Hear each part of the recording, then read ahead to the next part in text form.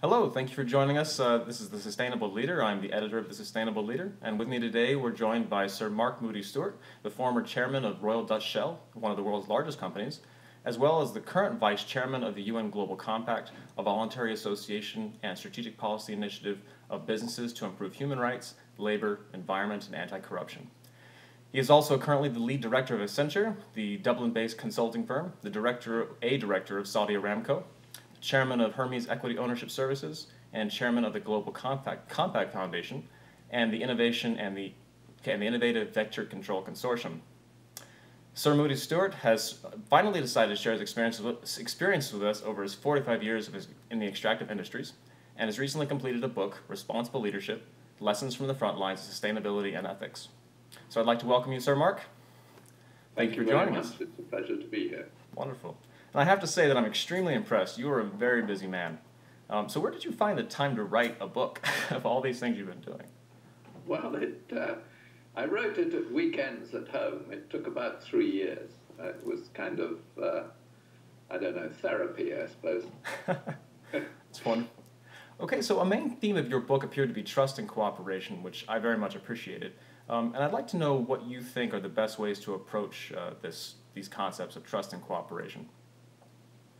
Well, I think the first thing is one needs complete openness. I mean, we learned that in Shell.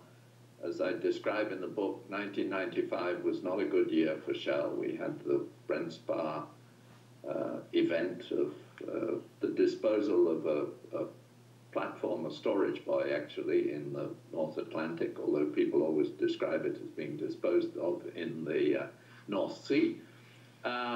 And we thought we'd consulted, but we plainly hadn't, not sufficiently.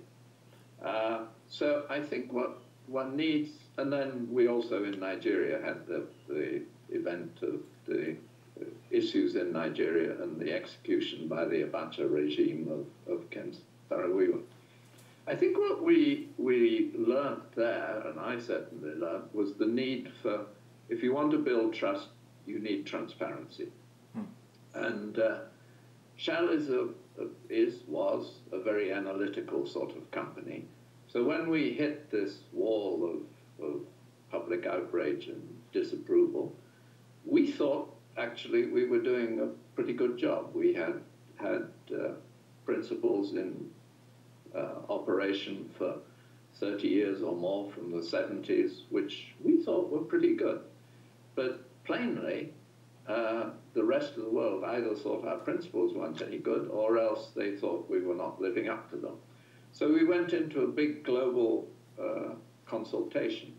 And I thought we did it in groups of 24 people, 12 Shell folk, cross-section, young and old across the company, and 12 outsiders, media folk, NGOs, journalists, politicians, academics, opinion formers, and we did that in very many different countries. So, and I thought that we were going to get really beaten up by some of these folk, but actually nobody refused to be interviewed, even to join the process. And we asked them what they thought were the characteristics needed for a major global company in the end of the 20th century. And I think that taught us how much engagement with people and how much you learn from people. And they were very interested in the process. So if you get alignment with people, you're actually both looking after the same thing. You may disagree with how to do it. So I think that's the beginning. And then when we went back, having modified our principles, somewhat, not a great deal, we added some things. We then went back to them and they said, that's fine, but it's just words. So can you report to us how you're doing? And that was in Shell, our first sustainability report. Well, thank you very much for that. That's very interesting. I like the concept of process and transparency. It's very good points. So one of the criticisms that has been made about your recent book is that it doesn't really address the issues of sustainability, as you just mentioned, the follow-up. I'd like to give you an opportunity to voice a counter-argument to this. How would you, first of all, define sustainable development, and what do you think should be the top priority towards reaching this? Well, I personally don't think you can beat the original Brundtland definition of sustainability, which is meeting the needs of the present without compromising the ability of future generations to meet theirs. It actually makes plain that it's not a frozen thing. It is development. Change is needed. And that, I think, was a great contribution. But the question is, can we deliver the change to better people's lives without endangering the future? And in general, for much of my career, I thought that that was clearly possible. We were supplying energy, economic energy, absolutely essential to development, income for countries and so on. But then, along came the concerns about climate change. And for the first time, we knew that there were what you might call local environmental effects, and these could be serious, but they were manageable. But then you find that the very act of the energy that we produce, the embedded carbon, is having an impact on climate. It's astonishing, I think, that something as puny as us humans can have such a global impact. But nonetheless, it does seem to be so. And that kind of adds an extra challenge, because that's clearly something where we are endangering the ability of future generations to meet. We're delivering a benefit, but the benefit has this embedded risk in it. And I think that's something that we struggle with how we make the transition. You can't just turn it off overnight. We don't have enough of alternative energies, and in many cases, many people think that it will be some decades before we can really do that. But that's, I think, a major threat, and it's one which certainly Shell and BP acknowledged in the late 90s, in 97. We always have an argument about who said it first, but actually it was more or less at the same time. John Brown of BP said it rather more elegantly than we did. We were rather formal about it in our annual report. So, from what I understand, you're saying that energy and how it relates to climate change are the top priorities you see regarding sustainable development. Is that correct? Yes, I think so. I think it is development. We need to deliver better lives to people. They need energy to do that. But I think and that's why in the book I do have a chapter on climate change. We couldn't, you couldn't as an old man write a book without a chapter on climate change. I don't know that I said anything original. Nothing much has changed in the past 15 years, unfortunately, for a variety of mainly leadership failures, I think. But then I also in the book talk about the other major challenge, which I think is and I've been slightly criticized for saying that that's perhaps an even bigger market failure, the issue of corruption. Yeah, I very much appreciated that part of your book. And to the readers, for future readers, I definitely suggest you look into the corruption aspects of his book. Very intriguing. So regarding the failure of leadership, as you mentioned a few minutes ago, and this issue of energy and climate change as a sustainable development issue, who do you think should actually lead the charge towards sustainable development? Corporations, government, NGOs, individual consumers? Who do you feel should be the primary pusher of this? I think you need a combination of action between civil society groups, corporations, and governments. There's a tendency for everyone to shift the blame slightly to somebody else, to say, well, the governments aren't doing it. Governments won't, in democracies, do things which they feel will lose them votes or damage the economy. So they kind of say, well, you know, we're going as fast as we can, but there are issues with either voters or business. Business always hides behind the fact that you can only sell what consumers actually in the end want to buy.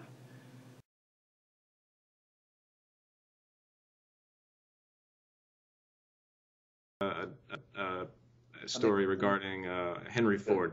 Yeah, it's actually Bill Ford, Bill Ford, you know, his grandson, I think, and he was he got in trouble with it's what I call the Bill Ford dilemma, because he got in trouble he was pushing sustainability, but he then got in slight trouble with the investors who said, you know, these massive SUVs are what you make most money out of, and so what are you doing playing them down, as it were? I think we need this combination, and I think the most essential thing is for business people to press for what I call intelligent regulatory frameworks.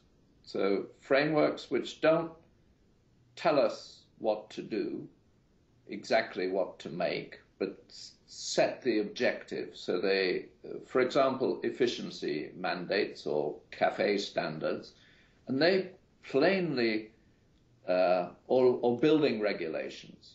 Now, unfortunately, particularly on the western side of the Atlantic, regulation is deeply unpopular. I think it's less so in Europe, and as a result of which we've seen, you know, vehicle regulation and so on having significant impact on automobile efficiency. And it allows people within those frameworks to deliver the most efficient, most convenient, most utility-full option. And I think if you have business and civil society working together on that as to what's reasonable, not complete revolution overnight, you actually get progress. I mean, look at incandescent light bulbs. I mean, if you know, people are not going to some people, there's a percentage of the population who will buy more efficient light bulbs, but a lot of people will just buy what's easiest, cheapest, and what they're used to. But there's no reason why with a regulatory framework you can't gradually phase something out. The danger of that is that regulators, by their very title, like regulating, and they tend to go a bit too far. Instead of saying, look, we need less carbon-intense technologies without telling us what they are, they tend to say, no, we need solar energy or wind power or whatever, tidal power. So they start saying we need a bit of that and a bit of the other. And that's why I'm an enthusiast for carbon markets, because I think carbon markets actually, they are complicated, and they do work. They work as long as people don't, you know, cheat.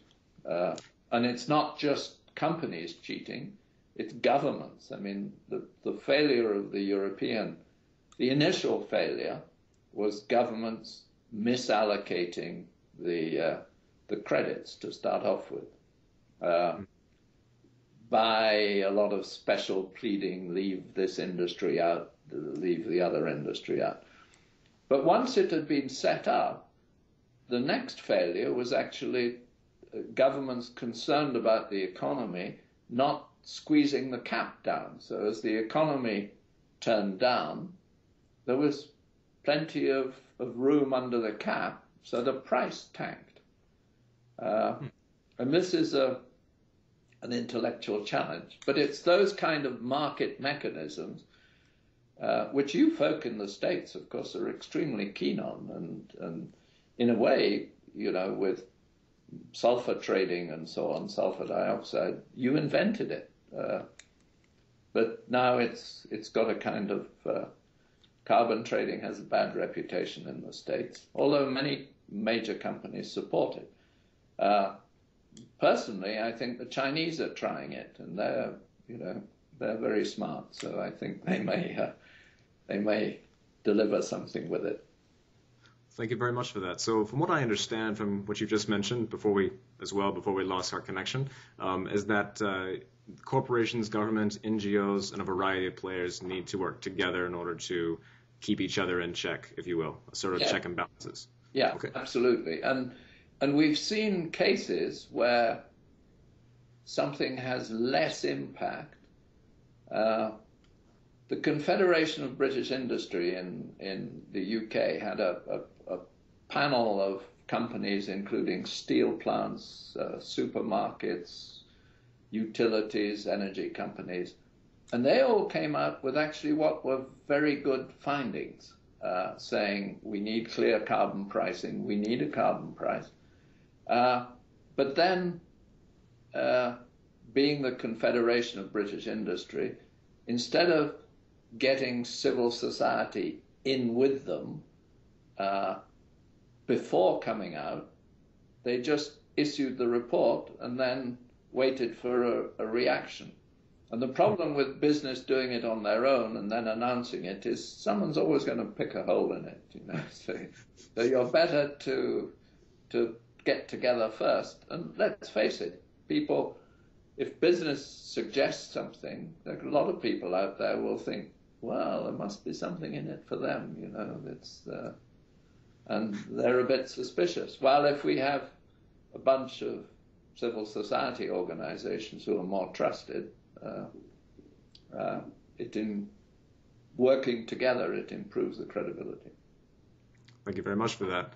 One of the things that I noticed in your book when I was reading it is that you focus very heavily on ethical dilemmas. You discussed them in great length, which I very much appreciated. And what I'd like to ask you is more for a younger crowd. What advice would you give students and young professionals to help them deal with these ethical dilemmas in their own careers? Do you have any tips that might help them along to become better leaders? Or I think the answer is to kind of concentrate on the values before the dilemmas hit, as it were. If in any organization you've sat down together, and this in Shell was somewhat forced upon us, to sit down with people outside the organization to say, okay, what are the values? What are the kind of rules that we'll sit by or work by? Then I think you're in a much stronger position when the dilemma arises. It won't necessarily completely help, because in some cases what you're really heading for is sometimes the least worst option, as it were. It's not a clear-cut win all round. I think one of the things I've found is that if you're open with the public and discuss the dilemmas, and you can, people begin to understand, and they may not agree, but they can understand your rationale. Let me give you an example. I mean, one of the things there was a point I think in the 90s, where the common method of breaking up very large tankers, which were single-hulled and beyond their useful life, was to take them and run them up on a beach in Bangladesh where people swarmed over it and chopped the tankers up. And they reused every little bit of it. I don't know whether you've ever been to Dhaka, but if you go there, you can see all sorts of lovely things which came off ships. Bells and toilets and mirrors. And I mean, they really reuse everything. But it's unsafe. The people crawling over it were not wearing safety boots. And it's a major industry. It's an important import and then export industry for Bangladesh. And I was there last year, and I was amazed to see that they're still at it. But in Shell, we said, look, it's very difficult to break these big tankers up. It's a benefit to Bangladesh, but maybe the answer is, before you do that, to make sure you've taken all the asbestos out in Western Europe with people in moon suits and so on, to take all the PCBs out of the transformers on the ship, to remove all the toxic stuff, and then try and make sure that the guys doing it, who were not working for Shell, were, properly equipped. Now, that's kind of it's not a perfect solution. But if you simply said, we're going to stop doing it now, it would cause great hardship in Bangladesh, and frankly, there wasn't the capacity anywhere else to do it. Well, thank you for that. So, moving on to a little bit different of a topic, in your book you state that it is not the place of a corporation to implement political change in countries that they are working in. We've discussed how do you make a change, how do you make a transition, but I understand your position on this, yet you show time and again how corporations have to be responsible in the way they act and conduct business, as we were just speaking. So what do you believe should be the goal of corporations? Is it only to make a profit? Is there something more to that? What do you think should be the primary goal of a corporation? I think that the primary goal of a corporation is actually to produce goods and services which people want. And if you don't do that, you're never going to make a profit. But it's very easy. If you go back to Adam Smith's book, The Wealth of Nations, and so on, if you take his archetypal baker, the baker is a simple guy. He's well integrated in society, and he knows that if he doesn't look after his customers, they're not going to buy his bread. So he's probably going to, if there's someone in the village having a bit of a tough time, he'll probably give them a bit of extra bread and look after them because he's integrated in society. When you scale that up, it's a bit the same, only just very much more complicated. We can't do good business in a society which is fractured. So it's very much in our self-interest and in the long-term interest to assist in solving some problems.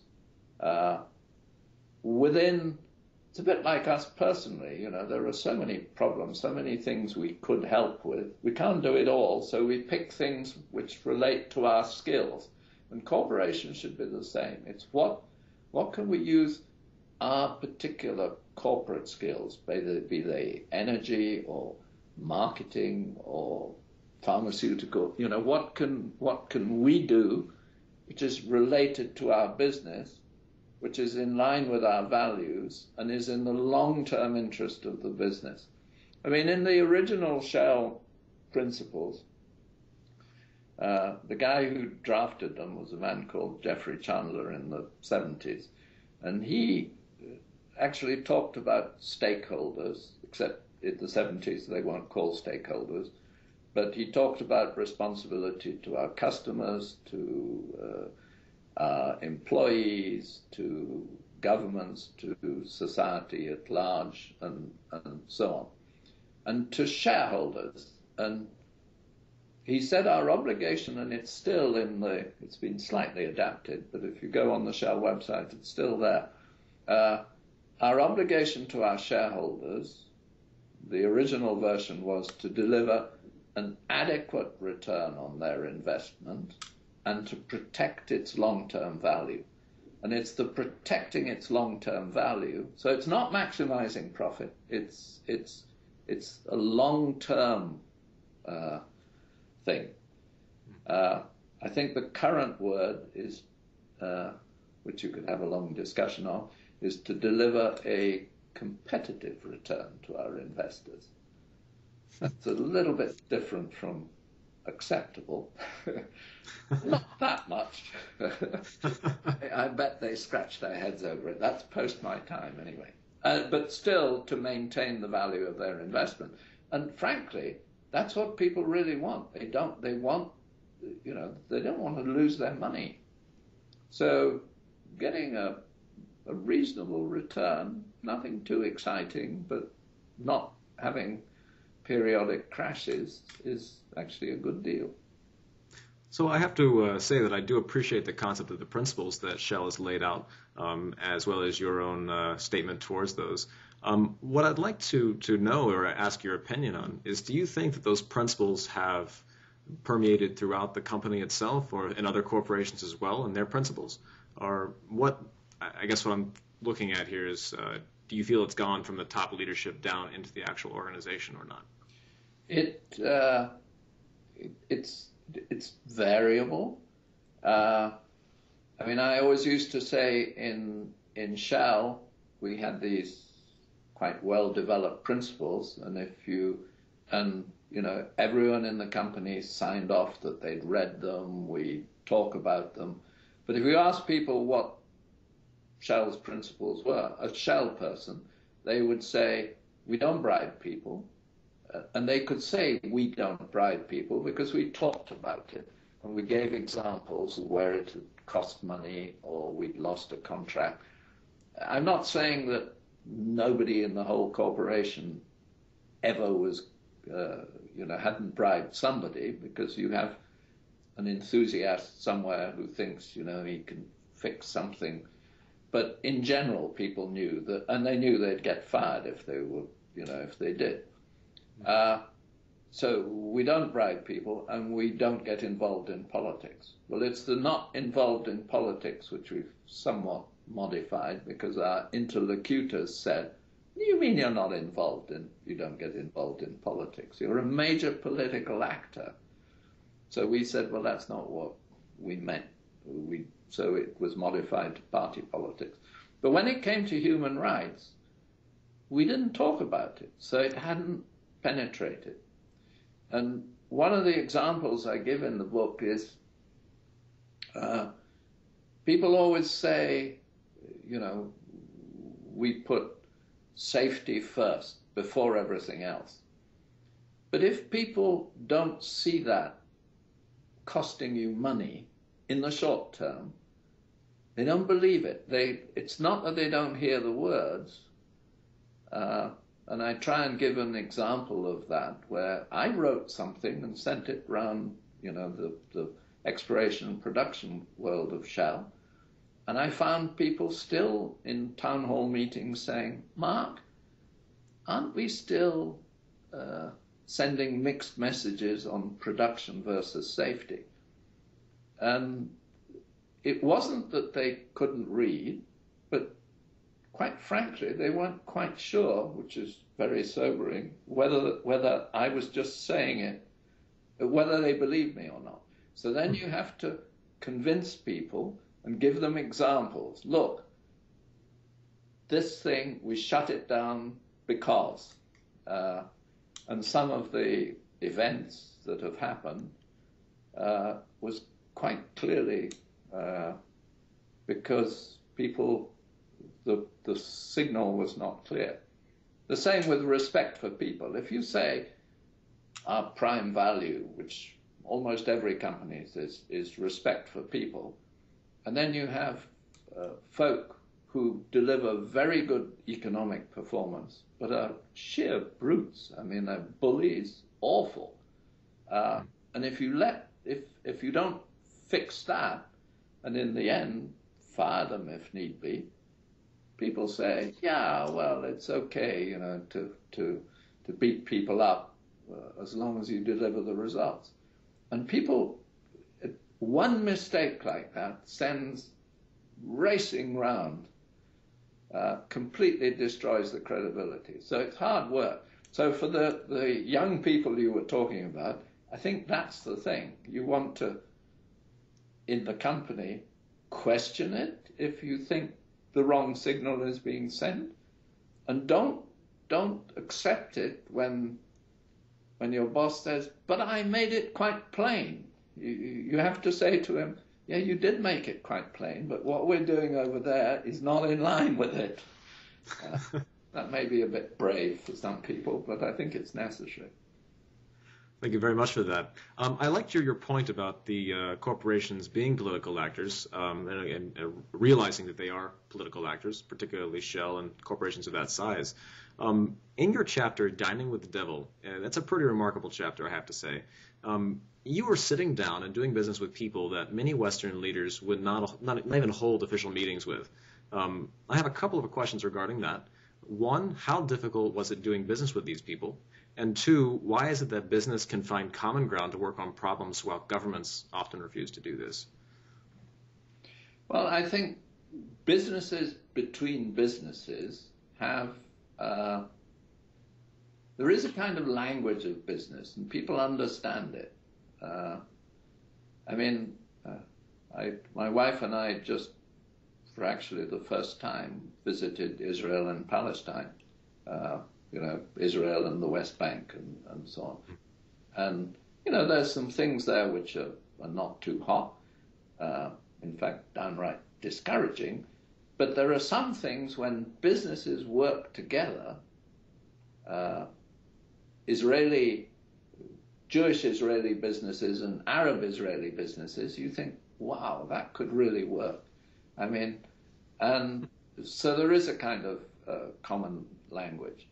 I think the problem in general is that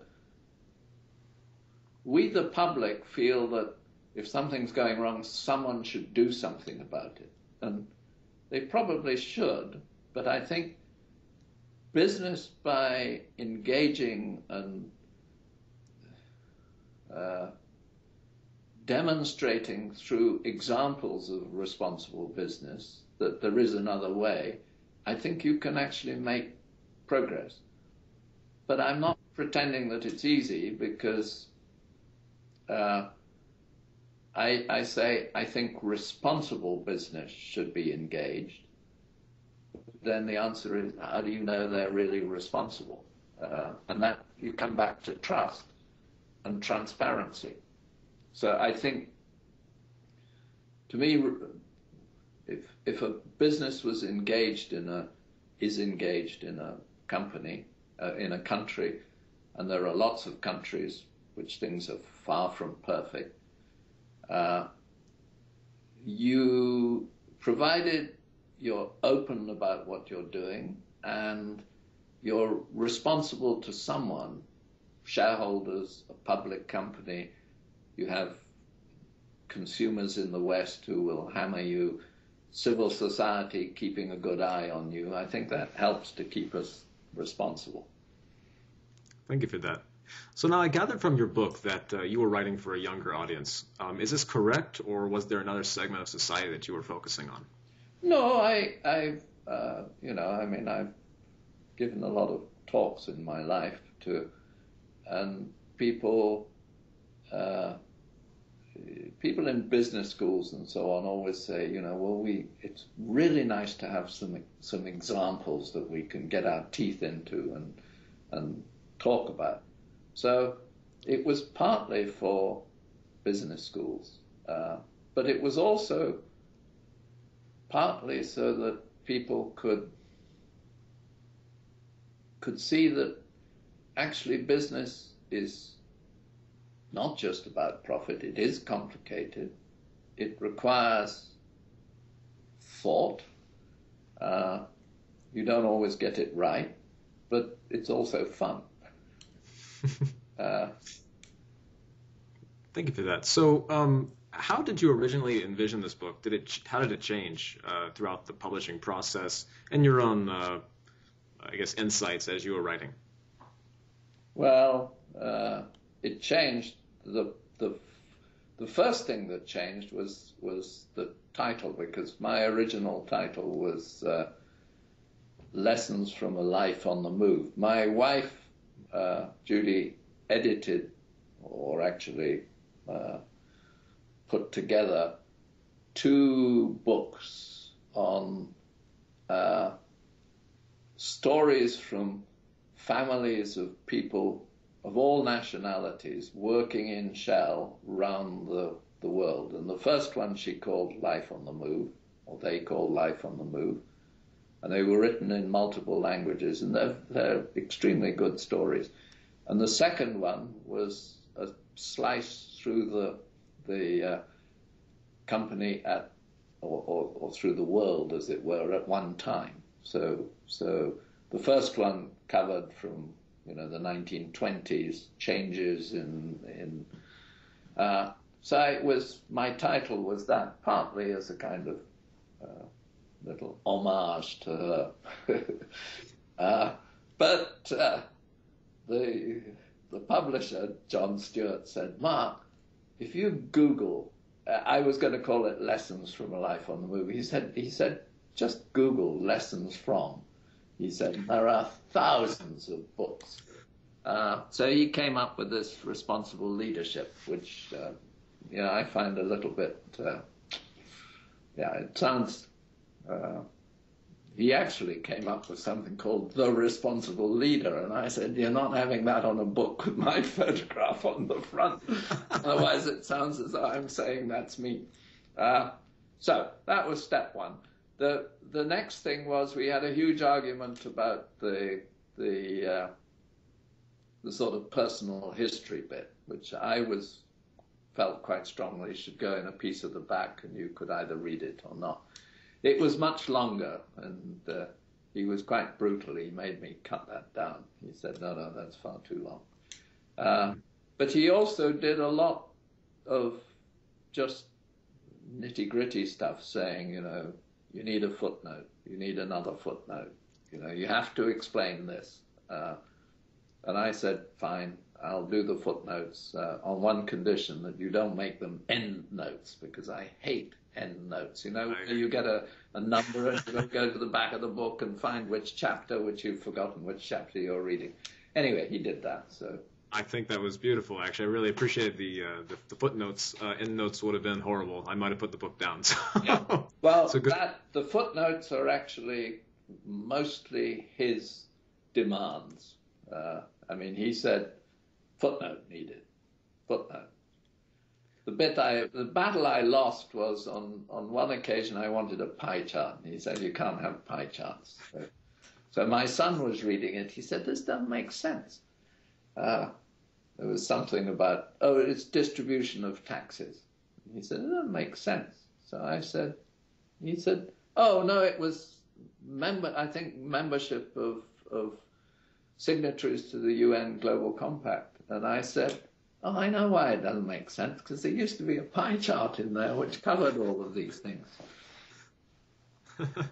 Wonderful. Anyway, I'm not going to write another book, so you're quite safe. So I wanted to say, you mentioned your older brother George a number of times in the book, and his work on anti-corruption, and as a founding member of Transparency International. I found your relationship with him to be very interesting, and I would like to ask your thoughts on how your relationship with your brother had affected your approach to your own work. Are there any other individuals who you believe also strongly influenced your views, and how? So. Oh, there are lots of others. No, my brother George certainly did. He was actually in the sugar industry around the world. So he worked in Fiji and Kenya and in Somalia. Can you imagine? He had a sugar factory in Somalia. And he wrote this book on grand corruption, which was not particularly popular with some people at the time. And I had a great admiration for that. I mean, he put a lot of, and I liked his analysis. And he had, when I came to England first at the age of 10 and actually met him, he had been through boarding school and gone to university. So I think he was must have been at university by the time I got there. And he was, just very helpful. So I had a lot of, unfortunately, he's died now. He had, as I said, polio when he was very young. And they're remarkable. And I've never met a person who was more, I never heard him grumble about a single thing. He was just entirely positive, which, considering he had a lot of trouble with his legs, was quite something. He must have grumbled about the weather a bit. I mean, he is English, yes? Yeah, but that doesn't count as grumbling. Other people, I don't know. Yes, a lot of people who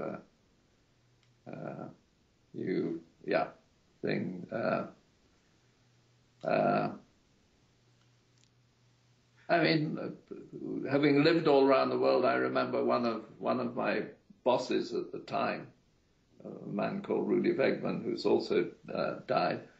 He gave me some advice, which he said, Mark, if you're going to travel around the world, he said that two things that you must not ever do. Don't ever look at the telephone bill, he said, because that keeps the family safe.